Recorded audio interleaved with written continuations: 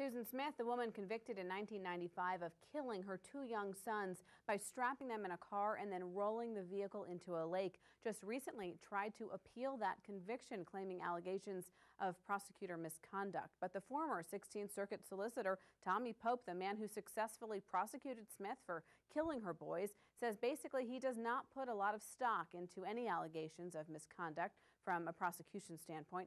Pope, who is now in private practice, does not believe Smith has a lot of credibility and believes she is just throwing out allegations in the hope that something will eventually stick.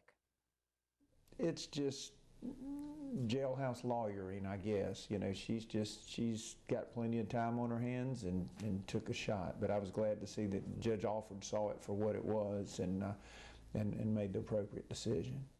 Susan Smith was given 20 days by the judge overseeing her appeal to come up with a better reason for her appeal. Tommy Pope wanted to seek the death penalty against Smith during her trial, but defense lawyers fought to save her life.